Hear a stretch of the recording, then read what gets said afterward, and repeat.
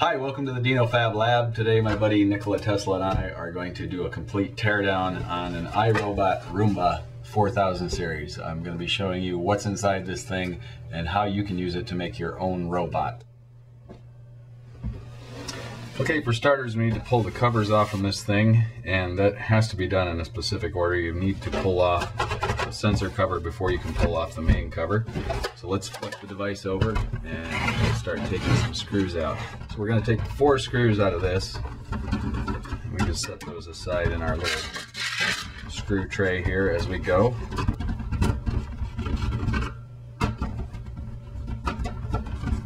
They're kind of hard to get out of the holes, so the easiest way, unless you have a magnetic tip screwdriver, is to just tip it over, give it a good shake, all the screws will fall out. And the cover lifts off.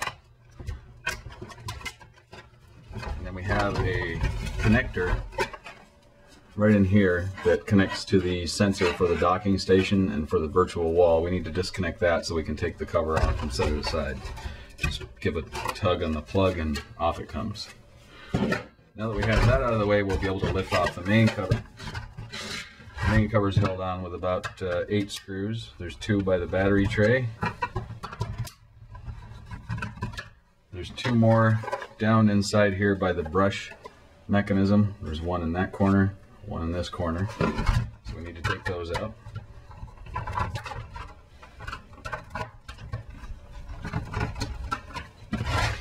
Then there's 2 more back here.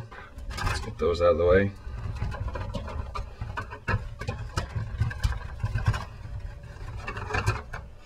And at this point we can go ahead and pull off the dirt box that holds everything on. Just push down on the button on the top, give it a slide. We'll set that aside, get it out of our way. The brushes and the holder, just push the 2 yellow tabs, lift that out. The brushes just lift right out. They're really easy. While we're at this point, I can show you the, I'm pretty sure that this is the dirt detector. I haven't actually verified that yet, but it's just a little sensor that picks up on particulates flying past the brush. And then once it does that, the Roomba circles around because it's thinking that there's dirt there and it needs to clean everything a little bit better. Okay, so we've got those screws removed. There's 2 more to go. One of them is here by the wheel on this side. The other one is over here, right in there. And that's the last 2 that hold down the top cover. So let's get those out of there.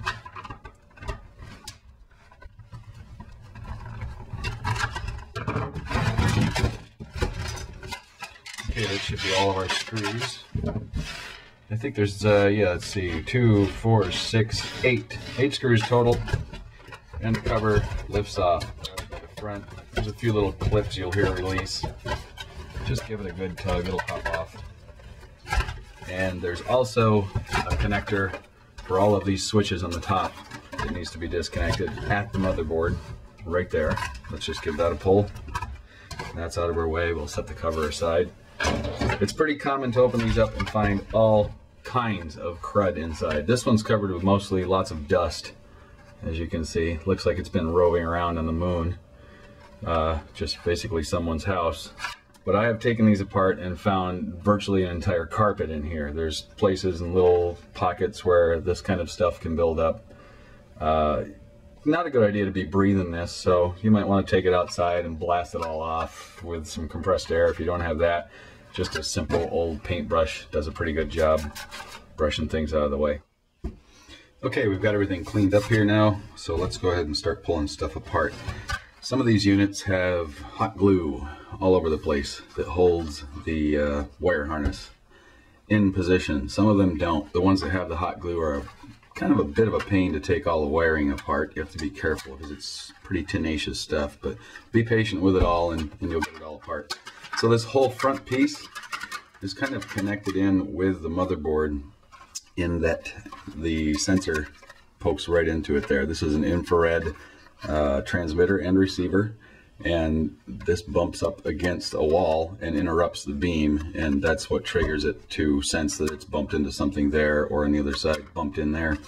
The rest of this sensor bar in the front are 4 edge sensors, and those are located in these recesses. Again, it's an infrared transmitter and receiver. It sends a signal down to the floor, bounces back up, and if there's no floor there, then the thing backs up and moves away. So let's start taking some of this stuff apart. The first thing you want to do is get the front bar and the motherboard out of the way. So the easiest way to do that is to go ahead and just grab this harness here that has all of the umbilicals that run to the front, and just start pulling these plugs out.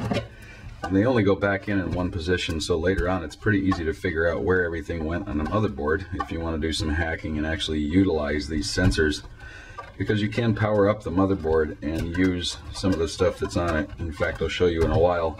That's exactly what I did to run the motors on the Urban Rover bot that I built. So now we've got those wires pulled off. We'll get them pulled up, get the hot glue things out of the way here. And there's 2 screws here that are the pivot points for this front end. Let's take those out. Put those aside in our little screw container. Most of this stuff comes apart with just a couple of screwdrivers. You might need a number 1 and number 2 Phillips. Let's pull these springs off and get those out of the way. These are really nice to save too. I mean, they're just good springs to use, right? Save everything. It's all worth saving. Recycle stuff. Go find electronics, tear it apart, and save some money and keep stuff out of the landfill at the same time. Kind of cool. And there's a couple more screws on the ends here that hold on these little plastic things that do more than just hold the motherboard in. It's kind of a multi-purpose piece of stuff there. You can see this one's got a spring attached to it that tensions the motor, makes it swing towards the floor. So let's get those out of the way. You need a smaller screwdriver for these screws. Now once those are out of there, the motherboard will lift out, so there's more plugs to disconnect. Let's get those pulled off. These are the ones that run to the motors. They have wheel sensor wires and the power wires going to them. The wheel sensors get dirty in these things. We'll show that later too. I'll take a motor apart before the end of this video and you'll see what's going on inside there. Okay, we've got just about everything pulled off here. There's a small ground wire to get out of the way. Now we can start lifting out the motherboard and the sensor bar kind of all at the same time. It'll all kind of sort of fall apart away from the thing. The easiest way to get these out is push in and then lift it out of the sensor, and then it's separate from everything else. There is a couple of sensors here that are wired in. Get those out of the way. There's the sensor bar, whole thing right there. You can kind of keep that intact. You can hack that later if you want. Utilize these edge sensors in another robot. So we'll keep all that stuff. There's a micro switch on this wheel on the front, so that when the thing gets picked up off the floor, that little micro switch right in there gets triggered and turns off the mechanism so the motors don't run, the brushes stop running. There's a few switches in here that do that. There's a couple back here by the motors. They're those little turquoise colored switches. Now the motherboard comes out, and there is a cord that runs all the way back here to the serial port.